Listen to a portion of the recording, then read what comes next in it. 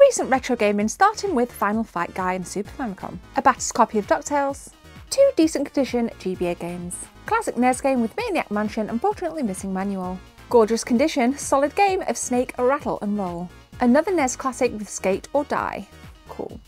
Now down to some big hitters, we've got a copy of Lethal Enforcers on the Sega Mega Drive, sadly missing manual. A really cool bonus find with the Super Nintendo cleaning system kit, boxed complete. Shout out to my friend Reese for buying me this Cyberpunk 2077 jigsaw puzzle at the Doncaster Gaming Market. Check out this action set on the NES, everything is inside aside from the inserts, I need to buy them. Shout out to an awesome fan who stopped me at the Doncaster Gaming Market to give me the first game I ever played, Horace Goes Skiing, and the first game he ever played, Danger Mouse, both on the ZX Spectrum.